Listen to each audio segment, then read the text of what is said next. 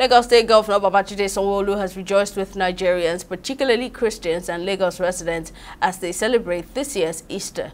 Sanwo spoke to journalists on Friday after attending the combined special prayers for Nigeria in commemoration of the Easter and Ramadan celebrations at Lagos House, Ikeja. The governor urged Nigerians and Christians in particular to reflect on the sacrifice and love that Jesus Christ showed to mankind through his crucifixion and resurrection. I want to wish all Lagosians, all of our Christian faiths, the best celebration of this Easter period.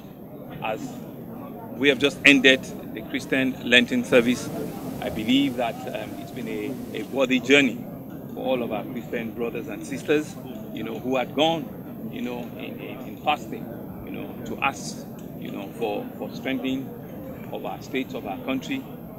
But it's also a time for us to thank Lagosians for their patience, for their understanding in all of the various verticals of intervention that were put forward.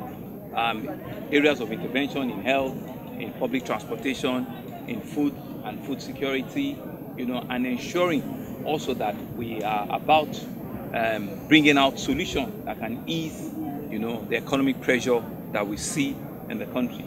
And it's beginning to turn around. And that's what we said a couple of weeks ago, that there's nothing that is difficult that stays forever. My wish is for all of us to enjoy the season, to be as peaceful as we have always been, to do things in moderation and ensure that we keep the sanctity and the peace and tranquility that Lagos is known for.